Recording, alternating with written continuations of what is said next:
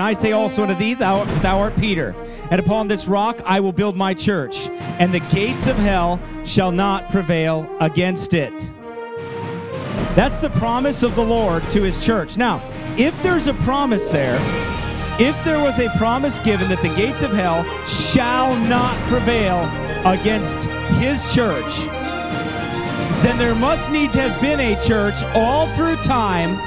There never could have been a time since Christ died and rose again from the dead that there was not a church. Long before your Protestants were known of, those horrible Anabaptists, as they were unjustly called, were protesting for the one Lord, one faith, and one baptism. What is it, I ask you? What is the one Lord, one faith, one baptism?